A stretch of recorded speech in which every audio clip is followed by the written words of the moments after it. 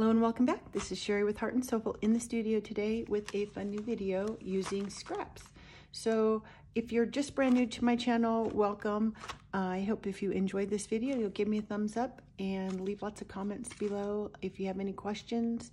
I'll put any links if there is anything in this video. I'm not sure there will be. Links down below if I make reference to another video or some kind of material or something that I'm using. I will put the links down below in the description. So at the end of this video, if you want to see how my last project turned out, I had been making, I'm doing decorating for my son's wedding, and his bride-to-be Leah and I are working on it together. So she's kind of given me creative reign to do whatever I want for the decorating of the wedding, but I'm gearing it to fit her personality and my son's personality and the whole creative. They're both creative people also.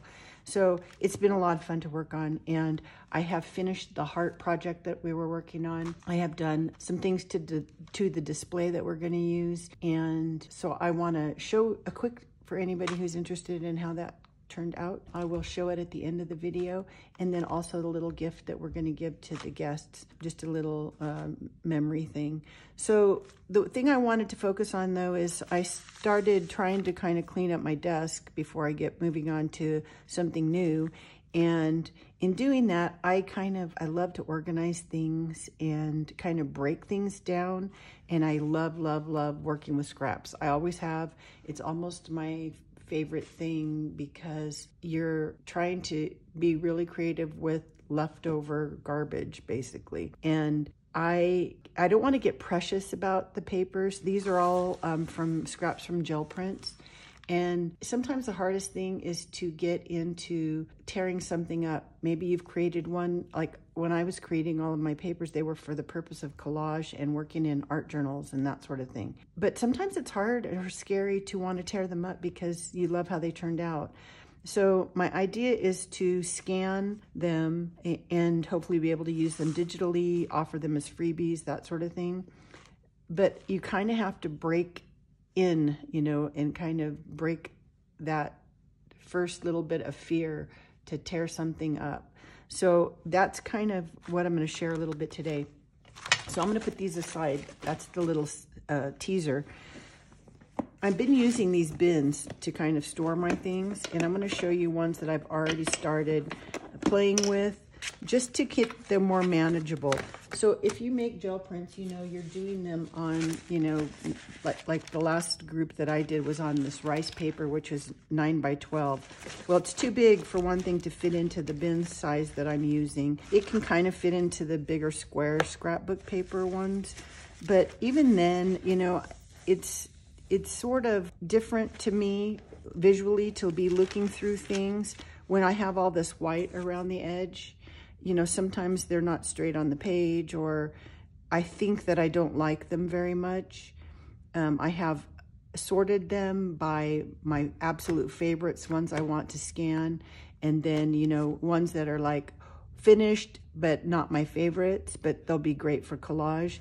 And then this last pile, which is this pile, ones that I can still use to pull prints, whether I'm cleaning my plate or just adding to these until I feel like I'm happy with them, and then want to, you know, take them and use them for the next step. So if you hear a little noise in the background, it's the shoveling, snow shoveling. I've got some guys here trying to save us before the rains, getting some snow away from the house.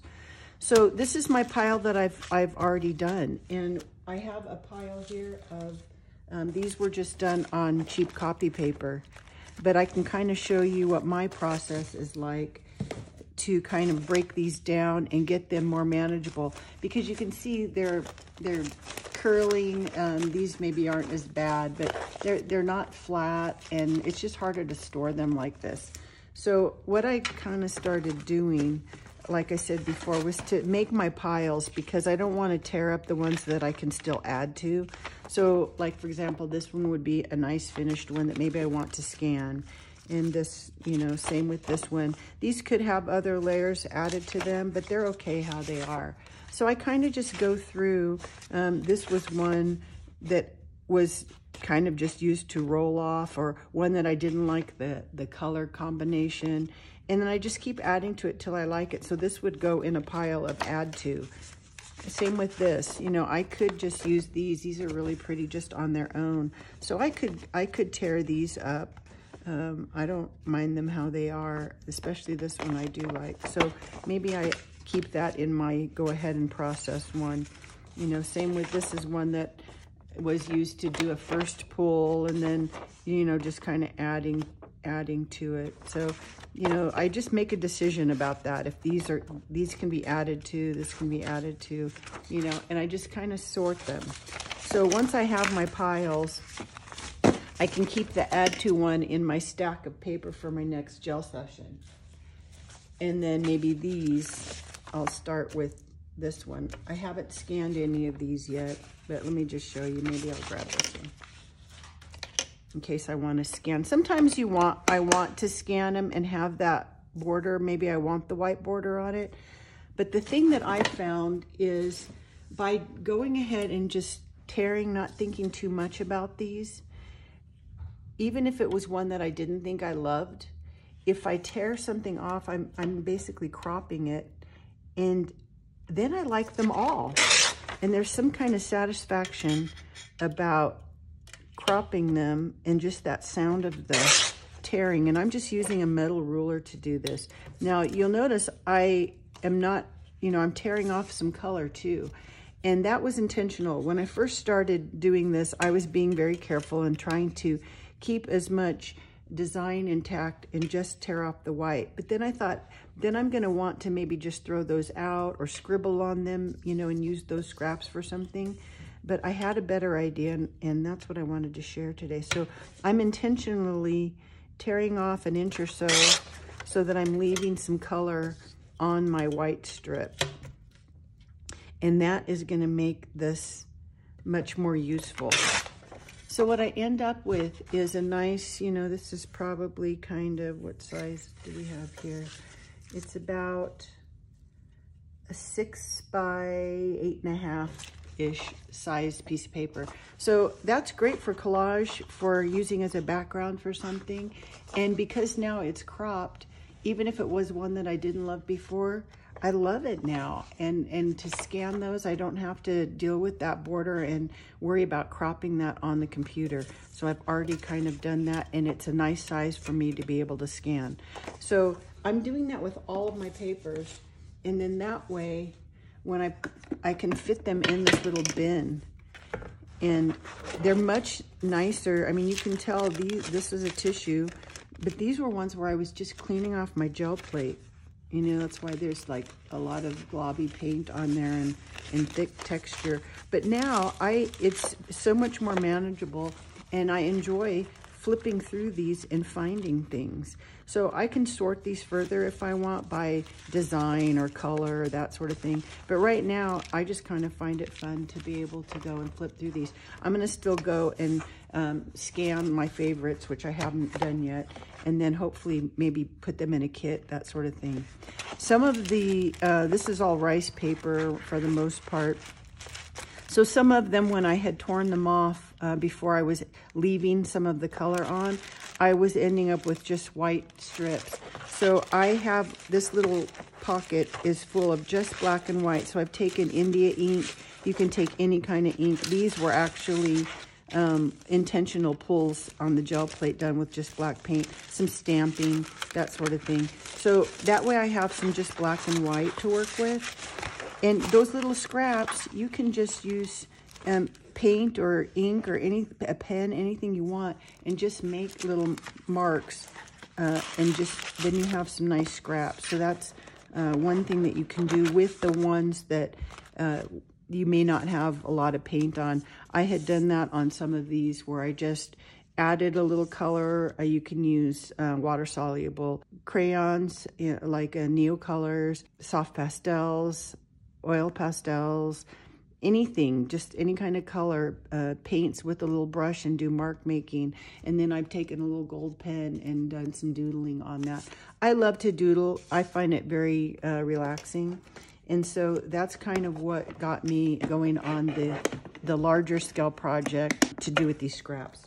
So what I did is I took, now where's my, what I have used so that I don't get glue on my mat here is just a piece. This is a backing from sticker paper. So it's glossy and it's really thick. I've been using these to do my gluing.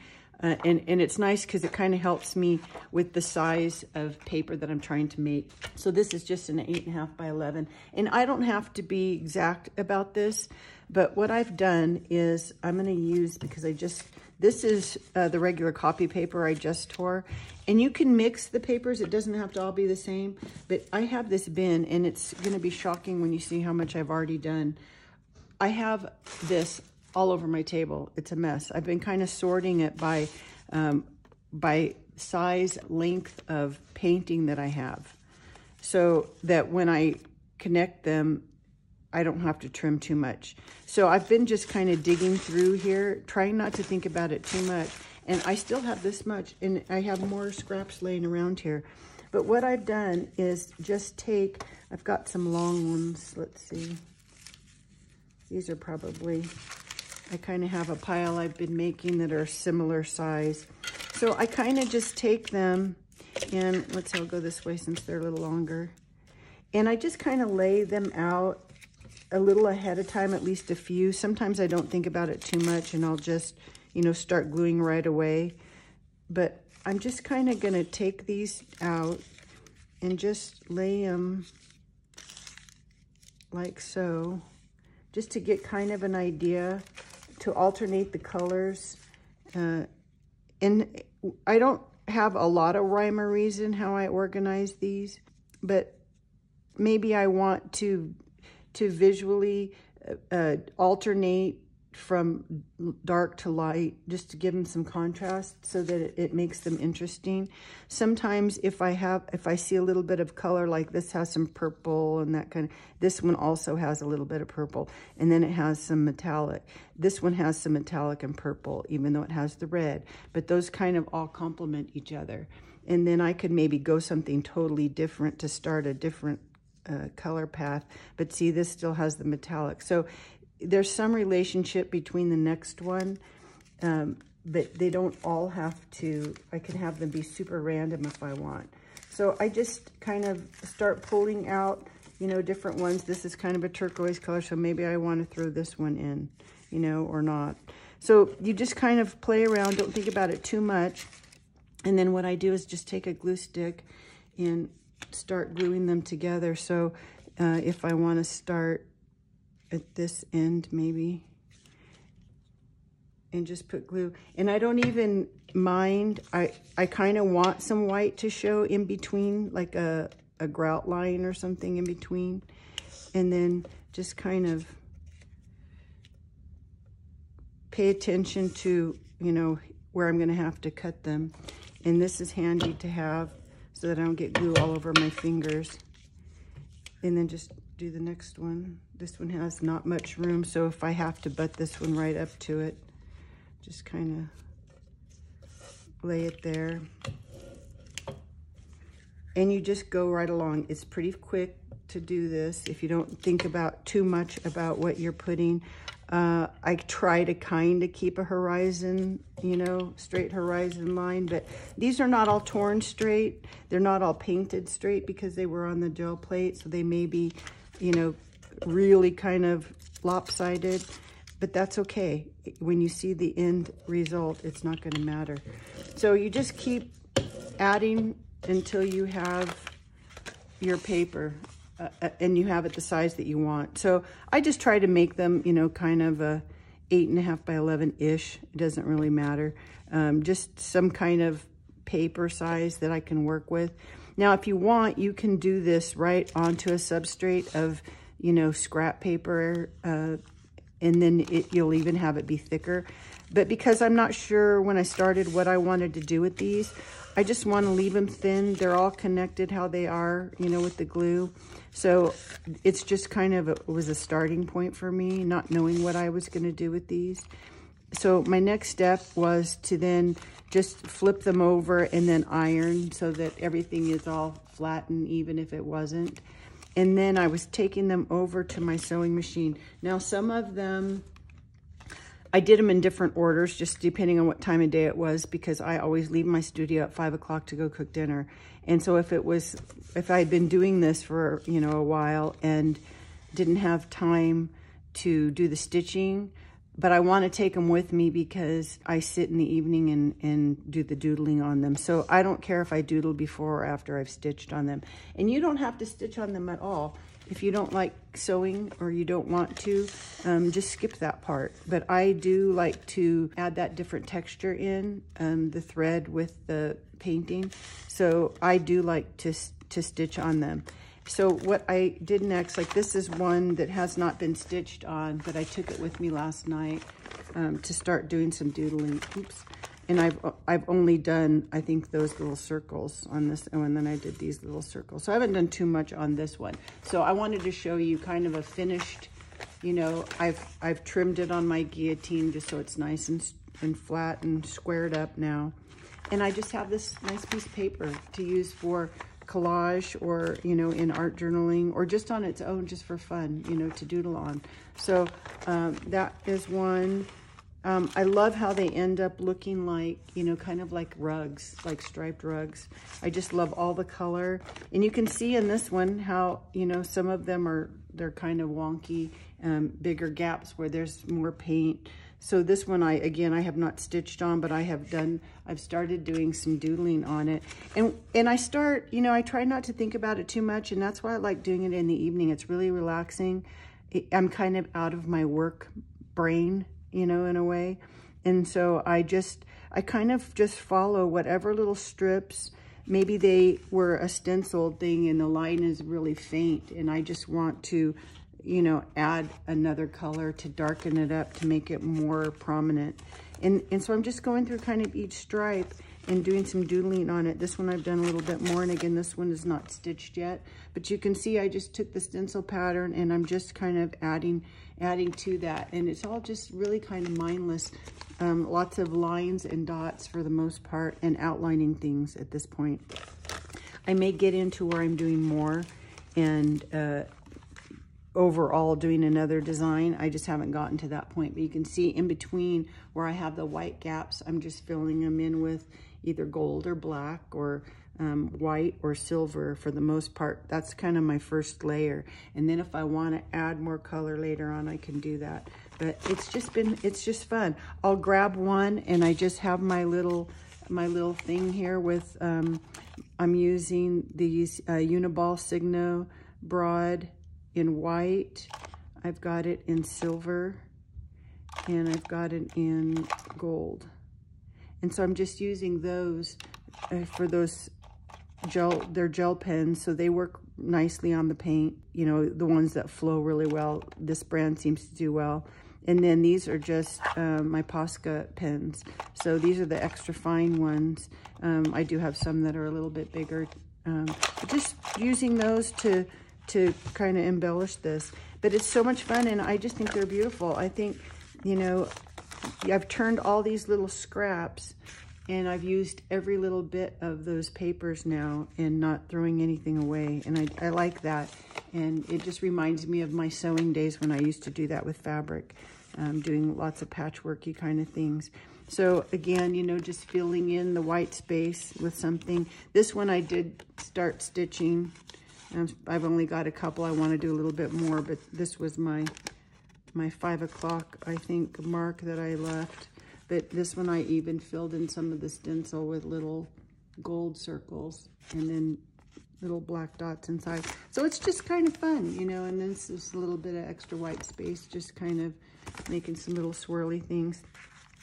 These I stitched first and then started doodling, so they've got quite a bit more stitching. And you can, you know, change the size even in one line. This is just a little zigzag stitch, and I just changed the scale of it, and, you know, a straight stitch and then a zigzag stitch, and just kind of mixing it up, that sort of thing, just to kind of give it some interest and texture. And again, this one is one that I had stitched and then started doodling on. But I just love them. They're so much fun to work on. So, you know, you might ask, what am I going to do with these now? I have no idea. I thought last night as I was working on these that I have these art journals kind of built, but I haven't started working on them. And I thought this is just kind of fun, and I don't really know. I mean, these could be little pieces of art on their own and just frame them, you know, or and I may do that, or cut them up, you know, and use them in other collage work, and I may do that too, or save some of them up for that. But I think what I might do is even cut some of them up and put them in those little art journals, so that I have, you know, a section might be on one page and on another page, and I can treat each of those lines instead of kind of treating them all the same, you know, come up with some different ideas to play around, and just have it be kind of my own doodle coloring book sort of thing that I can just play in the evening, but it'll be in a book. I kind of like working with things like this loose, because if I'm working on something, when I'm here in my studio doing it, I have my heat gun right here. So I can, you know, dry something real quick if I need to work on it. What I find myself doing is I'll start on one end, maybe I'm doing something here, and I'll flip it around then and do something here so that can dry if I'm working on one. If it was in a book, I have to kind of work on one page and be careful not to get something messed up while it's wet. But when they're loose like this, I can just work on one, set it aside, grab another one. And you're just constantly rotating them, so it's just kind of fun. So that's what I have been working on. I love how they're turning out. I think I'm gonna try scanning these so that I'll have them available digitally, because they're just so colorful and so much fun. So they make great backgrounds, or I can kind of see another boho journal, you know, in my future here. So maybe that's what I do with these. Maybe I kind of doodle them all up and then take this pile with maybe some other things and make another little kind of fun journal of some kind using these papers. So that was my my Scrappy project that I've been working on. Now I'm going to show you real quick a couple of little wedding things in case you're interested. And maybe I'll turn this light off because it's kind of a glare. So I'll show the hearts next, because I've got to I'm using my phone to record, and I've got to take it off of its little thing here. So these are going to be the little guest gifts. And originally my idea, we're doing kind of what's turning into kind of a garden-y kind of theme a little bit. And I just say a little bit, and it kind of evolved that way, partly because for their gift registry, they did, instead of like physical gift kind of things, they did one of the things on, I think there's 3 things on the list, and it was more for cash kind of a gift towards they want to plant a garden. And they've started working on it, but that was kind of one of the things, was they want to work on their garden this year. So I thought it would be fun to kind of take that and do a wildflower. The theme of the wedding is kind of a bohemian kind of artsy theme. And so I went ahead and I found these just cello bags that were 4-inch, had a 4-inch square bottom, which was nice because I wanted to put the jar in there. So I designed this wedding logo. I did not paint these flowers. I found them online. So I took these flowers and I changed the color of them and added the little 2 gold rings, and then the little information there. And so it just says, "Let Love Grow." I did put on this one the instructions on the back, but I'm not doing that on all of them. They're inside the jar. So it's just going to be a little wildflower planting kit. So I've used the little 1/2 pint jars and just little like jam jars. So you take the ring off, and it took me a while. I'm sharing this because it took me a while to kind of really R&D the whole thing, because I wanted to include soil, and the soil has moisture in it, you know, when you buy potting mix. So I wanted to put a good potting mix inside, and anything that I put right next to that was, as far as paper, was bending, warping, absorbing that moisture. So I needed to create a barrier. So I've just used, because I don't have anything more professional, press and seal. And that's this. It's just from Glad, press and seal. And it's the kind, you know, it sticks better to whatever you're attaching it to, so that you can, you know, put this upside down and it's not going to come off. So I just, you know, put it on the top and then trimmed around the edge so it's just in place there. So that keeps the soil from being all over the wedding. And then I just took my instructions and what it is and, you know, how to plant them. And then what is in the wildflower mix is there. And then for the seed part, so I took this is the lid, and I just added a circle so that you didn't see the writing on the top, and it would just kind of be a nice colorful background. And then I made seed paper hearts. So if you've never done this, if you've never made paper, it's really easy to make paper. In fact, I probably have a video describing what I did. I don't actually show it because it's kind of a messy thing and I don't want to do it in here. I do it in my laundry room, but I've made paper before. So I thought I was going to do seed packets and just keep it simple. But I really wanted to try making seed paper hearts, and I hadn't done that before. And I have some. So I made my decals, which is the frame that you use to make paper. You can buy those on Amazon or anywhere.